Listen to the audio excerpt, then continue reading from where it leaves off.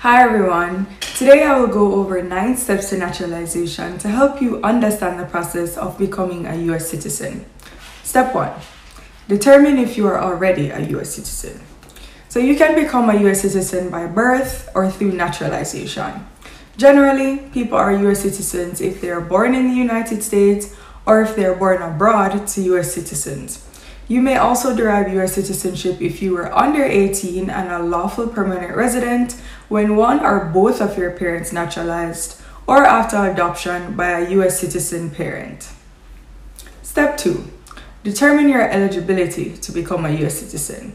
So in general, you may qualify for naturalization if you are at least 18 years old and have been a permanent resident for at least 5 years, or 3 years if you are married to a US citizen and meets all other eligibility requirements. You may also qualify for naturalization based on military service, which has different requirements. Step 3. Prepare Form N400, the application for naturalization. When you meet all requirements to become a US citizen, complete Form N400 to apply for naturalization. You can create an account and file your N400 online, which allows you to receive case status alerts, see all case correspondence, check your case status, update personal information or evidence. Step number 4 would be to submit your Form N400. Submit your application, documents, and fees to USCIS. Once you submit your Form N400 and get a receipt notice, you can check current processing times and the status of your application by visiting uscis.gov. Refer to Form N400 instructions for additional documentary requirements. Keep a copy of your completed N400 and any supporting evidence for your records. You'll be required to answer questions about your N400 at your naturalization interview. Step number 5. Go to the biometrics appointment. USCIS requires applicants to be fingerprinted and photographed for the purpose of conducting FBI criminal background checks. In some cases, USCIS may be able to reuse fingerprints and photographs that were previously taken to conduct the required background checks. You will either receive a notice that your biometrics have been reused, or if new biometrics are required, you will receive a notice of a biometrics appointment. All applicants must have background checks completed before USCIS will schedule an interview. Step 6 is to complete the interview. Once all the preliminary processes on your case are complete, USCIS will schedule an interview with you. You must report to the USCIS office at the date and time on your appointment notice. Please bring the appointment notice with you. It is very important not to miss your interview. If you must miss your interview, follow the instructions on the appointment notice as soon as possible about how to contact the office to reschedule your interview. Reschedule an interview may add several months to the naturalization process, so make all attempts to attend your original interview date. And here's what to expect at the interview. At the interview, you will meet with a USCIS officer and answer questions about your Form N400. You will take the English and civics tests, unless you're exempt. In some cases, the USCIS officer will not be able to make a decision on your Form N400 the day of your interview. In those cases, they will continue to review your case. This may include a request for you to provide additional evidence or require a second interview.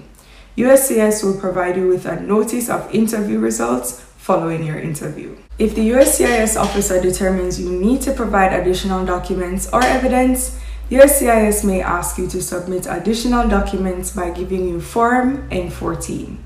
You will need to provide the additional documentation requested to continue the naturalization process. If you fail the English or civics tests, or both, USCIS will schedule you to come back for another interview within 60 to 90 days of your first interview and retest you on the part that you failed.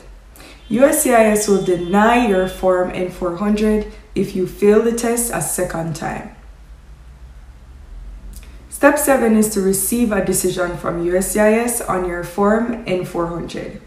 You will be issued a written notice of decision. USCIS may approve your Form N400 if the evidence on record establishes your eligibility for naturalization. USCIS will deny your Form N-400 if the evidence on record establishes you are not eligible for naturalization. If your application is denied, you'll receive a notice from USCIS explaining the reason for the denial. If you believe that USCIS incorrectly denied your Form N-400, you may request a hearing to appeal this decision. Step 8 is to receive a notice to take the oath of allegiance. USCIS will mail you a notification with the date, time, and location of your scheduled oath ceremony. In some limited circumstances, you may be able to participate in an oath ceremony on the same day as your interview. If you cannot attend the oath ceremony on the day USCIS scheduled you, follow the instructions on the N-445, the Notice of Naturalization Oath Ceremony, on how to notify your local USCIS office and ask USCIS to reschedule you.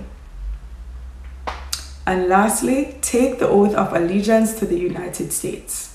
You're not a US citizen until you take the oath of allegiance at a naturalization ceremony.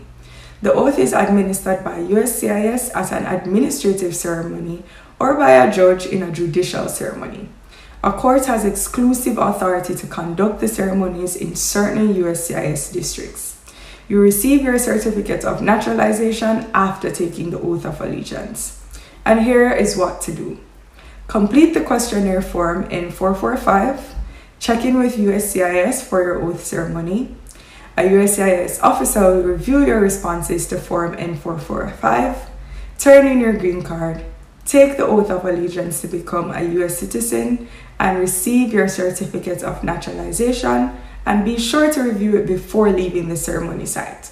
Notify USCIS of any corrections to your certificates at that time.